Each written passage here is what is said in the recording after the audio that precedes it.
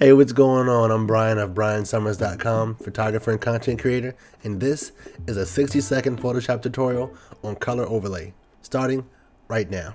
Okay, so here we are in Photoshop CC, and I'm creating a graphic combining two logos, the Art Hype and Michelob Ultra. Shout out to my guy Dio, congrats on this partnership. I've already changed the word art from yellow to the same blue as the Michelob logo by selecting and masking it from the rest of the Art Hype logo. I need to make the words the and hype white for visibility. So I'll add a layer style by selecting the FX icon in the bottom of the layer window. You can now select the color of the overlay and the opacity.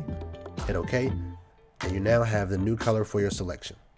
The cool thing about this is that you can come back and change that color to whatever you want if you need to. To wrap this up, I'm going to save this as a transparent PNG through the Save for Web dialog and send this over to my guy. So try this out the next time you need to change the color of a flattened font layer, a shape layer, or other selection areas.